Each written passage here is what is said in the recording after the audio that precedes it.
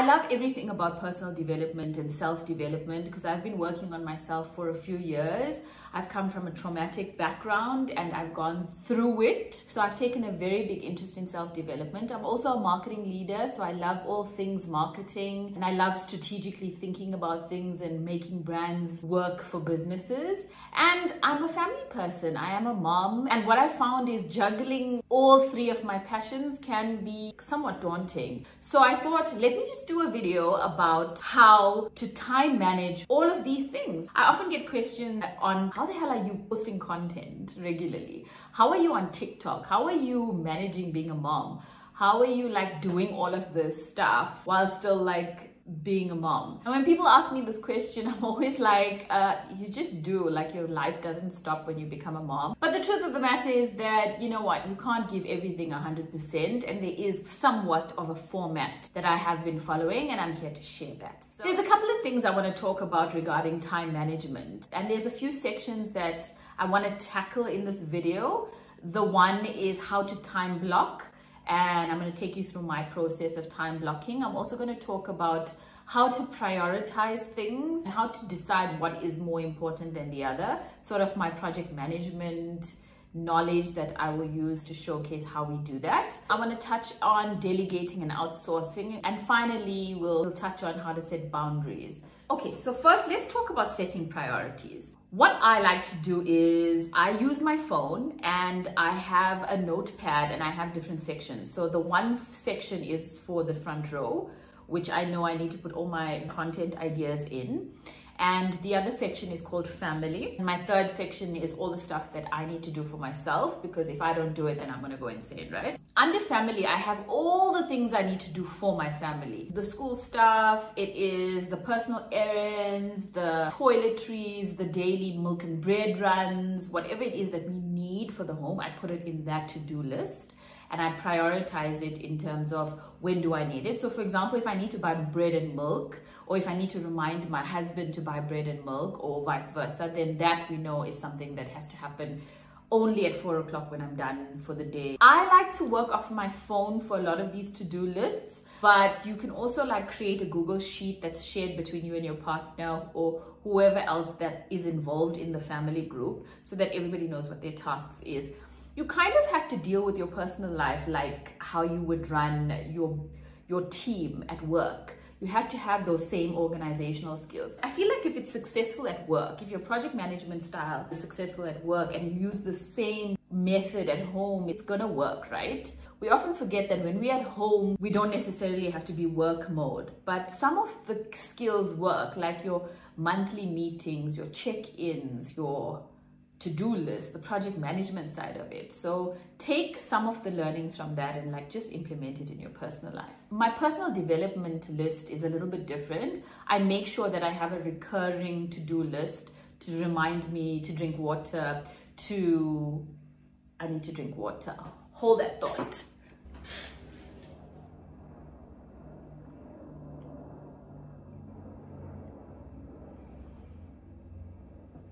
I'm always forgetting to drink water. There we go.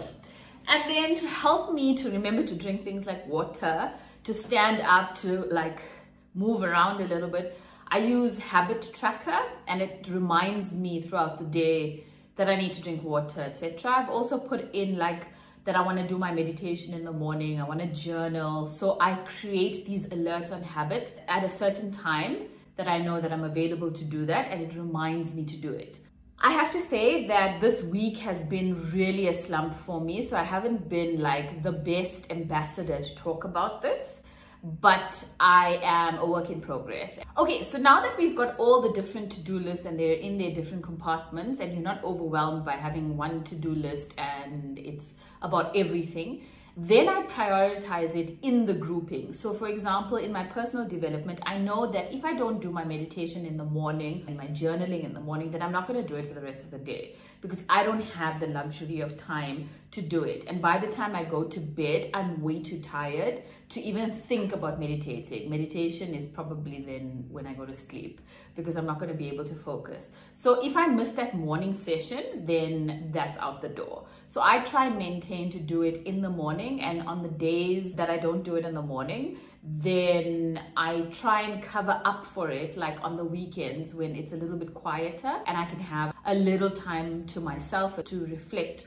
Then I look at my content scheduling and I look at what I need to do. I think about all the topics that I want to talk about in relation to leadership, marketing, and self-development, and I try to balance the three. Sometimes I don't balance it. It's just like what I want to talk about from my heart and what I'm experiencing. And then I just put it in order of priority and I try to think about what would work for me to film this week.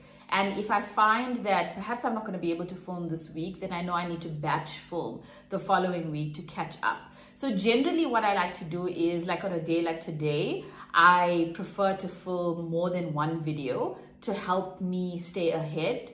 But there are times where I only have time to film just one video and then I repurpose the long form video that I do for YouTube, for TikTok, and for LinkedIn, etc. It is a little stressful. Look, there are late nights that I do dedicate to video editing because I know I'm not going to get the editing time during the day because I am at work. So I edit my videos as soon as my whole family goes to bed, and I sit in the dark and I edit all my videos. And I can't edit the whole video in one night, so I spread it over like 2 to 3 nights, and it probably takes me about 4 to 6 hours to edit. It's impossible to get everything 100% right, and understanding that your time is valuable and listening to yourself when you promise yourself what to do is also important. The other thing is that you're in charge of your time. And if you're going to spend time watching Netflix, if you're going to spend time on social media, if you're going to spend time talking to people unnecessarily, then that's time being wasted and you're in charge of your time. I'm saying this because I've done this. I've binged, I've been on social media when I don't need to be on social media. I've been talking to people that I don't really need to talk to at that time. So when I calculate the time and hours spent on that versus me actually being productive, I realize that there is time in the day to do things. And then I just really just look at importance. Sometimes everything is important. So I look at it as in a sense of urgency. What do I need to accomplish today? What do I need to accomplish this week? What do I need to accomplish this month? And from that, an aerial view, and then I just choose the things that are absolutely vital for me to accomplish today. As much as you're prioritizing your tasks and setting them in what's important and what's not, you also need to make some room for the fact that there are going to be some curveballs and there are going to be some change. I think a month and a half ago, I was planning to film content. So I set up everything and I was sitting on the couch ready to film, and then my husband walks through the door. But now my whole schedule is kind of messed up because like he's in the room and I'm not going to get the same vibe to the video.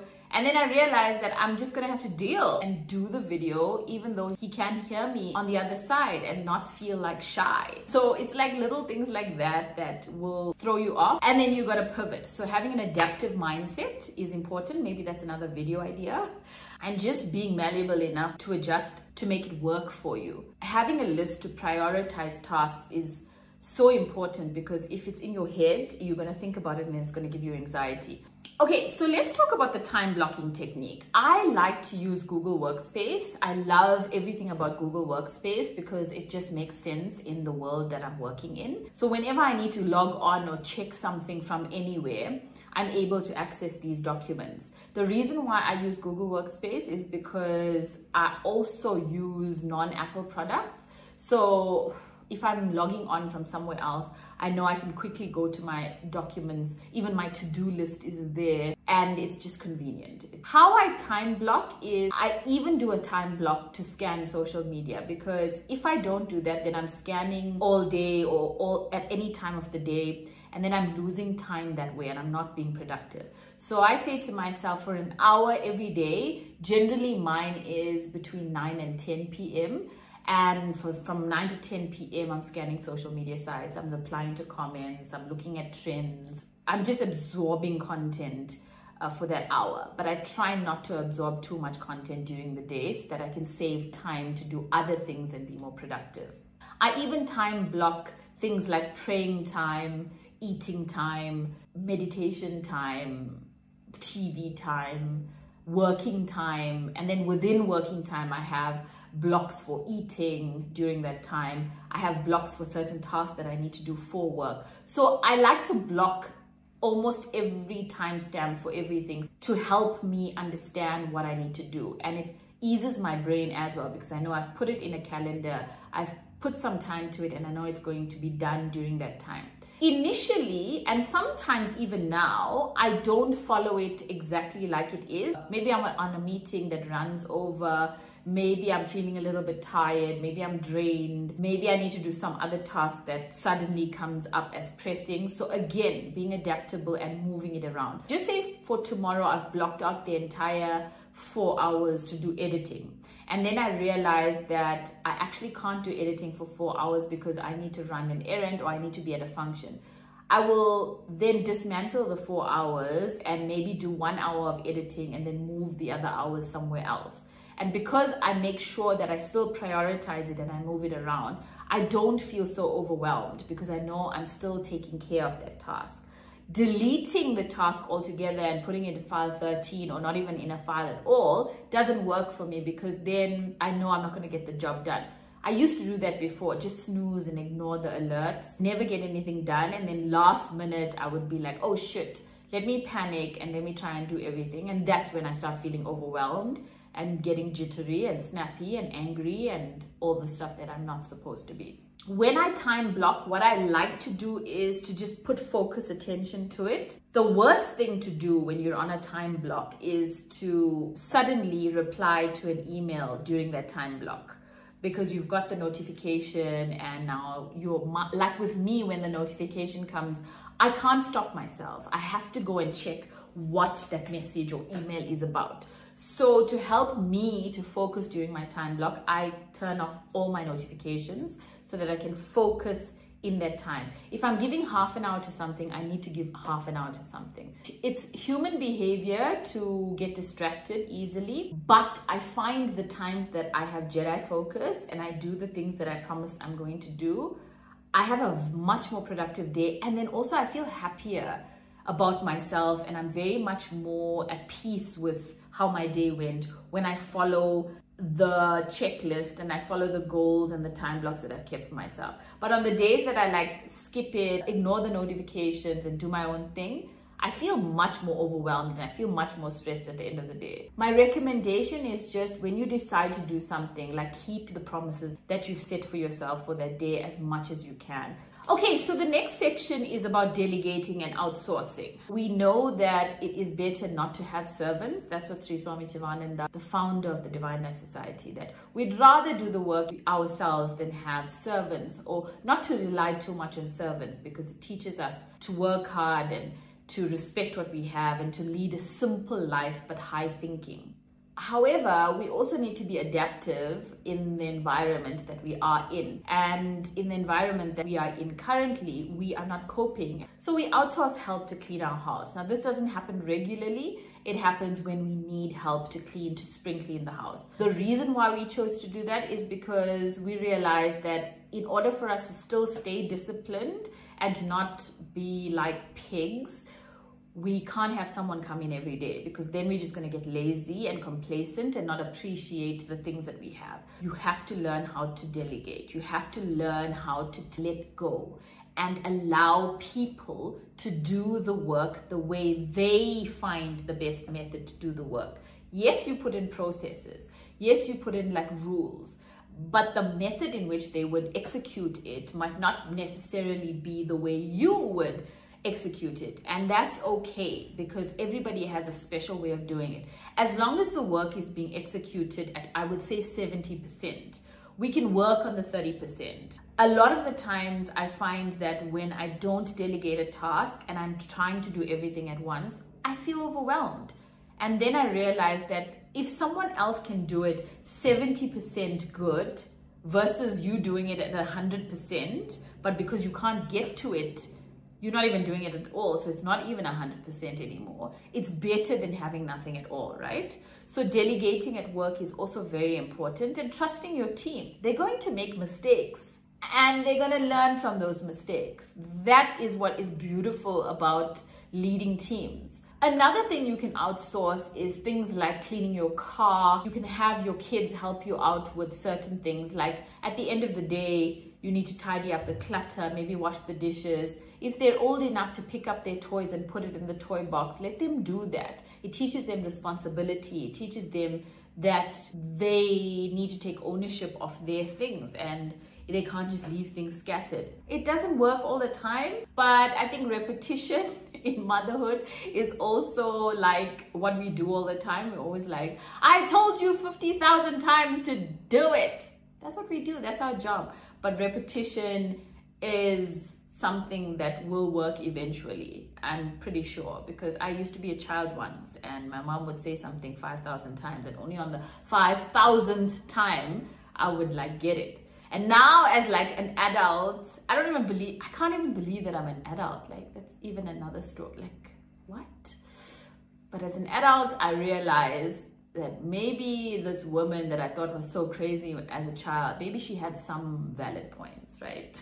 Okay, so our next section is making time for personal development. I cannot make time for personal development. If I don't do it in the morning, then it doesn't get done. Like, then I don't do anything. If I don't meditate, if I don't exercise, if I don't journal, if I don't read God's word in the morning, I don't do it later on. It's just how I am, and I've come to terms with it. So I was never a morning person. I used to be someone that just didn't even have a sleep time or a wake up time. I was very ill-disciplined that way. And then when I became a mom, I realized, oh shoot, I actually can't do this. I need to be the one that's responsible now because they depend on me to like get stuff done. So I pivoted and I now am a morning person. I started really like hard. I didn't gradually move into waking up early. I just said, I'm gonna wake up early from tomorrow. So the first day I woke up at 4 in the morning, I was like super tired by 2 o'clock and I did it again and again and again. And I tried to do it for 21 days. And by the 21st day, it was a breeze. My body woke up on its own. Like 3:50, it would be awake, wide awake. So the trick is to do it as often as possible that your body now thinks it's part of the routine. Then I made sure that by 9:30, 10 o'clock, I'm in bed and I'm just getting ready to sleep. There are certainly days that I don't wake up at that time. Like this week on Monday, I woke up at 4 and then I snoozed until 4:30. So I woke up technically at 4:30. And then it was a great day. But then I also listened to my body on Tuesday and Wednesday and I didn't do it. Now I know I'm going into the weekend. My body will be a little bit more relaxed and I'm able to wake up earlier. So I'll try and do it over the weekend to catch up at least at a minimum of 3 days a week. And I find if I do it as a minimum of at least 3 days a week, then my mental wellness is stable. If I don't do anything at all, I do not have a great time. So I try to prioritize that as much as possible. Look, the thing is, when you're a mom, the first thing to go on your list is the personal development. That's the first thing. You're like, I don't have time for my family. I don't even have time to breathe. I'm not even going to like worry about meditating and doing some exercise and journaling. Like, what? Are you kidding me? I have a career and I have to be a mom. So I used to also think of it like that because I was always feeling overwhelmed. But then after trying to do it, I realized I'm actually a better mom and I'm also a better employee when I take care of my self-development. So that should be my number one priority. Pouring into my own cup. Even if it's for 15 minutes a day, that's still better than nothing at all. Because when I pour into my own cup and I take care of my mental sanity, I'm a better mom, I'm a better employee, I'm a better leader, and I'm also very much more innovative in my marketing. So it's a holistic approach. So first and foremost, my priority, even on my to-do list, will be personal development. I start my day off thinking about personal development. What I've also learned is that I don't need to be super bombastic every single day. I just need to do small increments of the same thing every day. And if I miss a day or two, that's okay, because long term, it's still beneficial versus not doing anything at all and just spiking here and there. That's not progress. And so we've come to the final section, which is setting boundaries. This is very important. Letting people know that I have a hard stop at 1 o'clock. I need to do this at 5 o'clock, and not allowing anything or anyone to come in between you and your planning. Of course, you have to leave room for certain adjustments and certain curveballs, but it's not going to happen every day. If you look at the general view of your life and your time management, it should be consistent. It shouldn't have too many curveballs. Leave room for adaptability and adjustment where necessary. Learn to say no. It's a very important word. I didn't know how to say no. I used to allow the noise to come to me. So for example, if I was working on a task at work and someone came to me or called me, they would talk for maybe an hour. That's my time wasted. Something that we could have sorted out in 10 minutes. So I tried to be very vigilant of that. I stopped having friends come over a long time ago, because I knew that if I just had people rocking up at my house uninvited, that also doesn't go according to what I've planned. Even taking phone calls. Like, I used to get phone calls at 8 o'clock in the morning from my family. And I've told them, I can't take a video call at 8 o'clock in the morning when I'm trying to get my life in order with school runs and getting to work and starting my day. Like, I don't have time to do a video call. They didn't hear me. They didn't listen to what I had to say. They still video called me at 8 o'clock. But now I just stopped fighting that battle and I just don't answer because I'm not available at that time. I have expressed that I'm not available at this time. This is my boundary. Respect my boundary and understand that I also have to do these particular things so that I can get ahead in life. And if nobody respects your boundary, then perhaps those are not your people.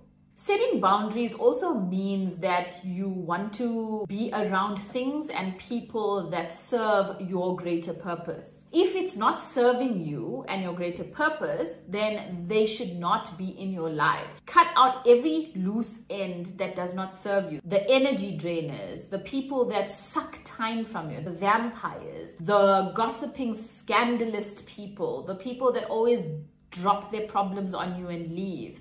The ones that are always wanting you to solve their problems, but they never ever like take on anything themselves. Like, drop all those people because it's just too draining. And we live such a short, quick, fast-paced life. We only have this life to get things done. Like, we cannot be wasting time on all of those people that just suck the life out of you. So cut them loose, even if it means you starting over by yourself with no one in your life. Feed yourself with positive content and eventually you will attract the right people in your life.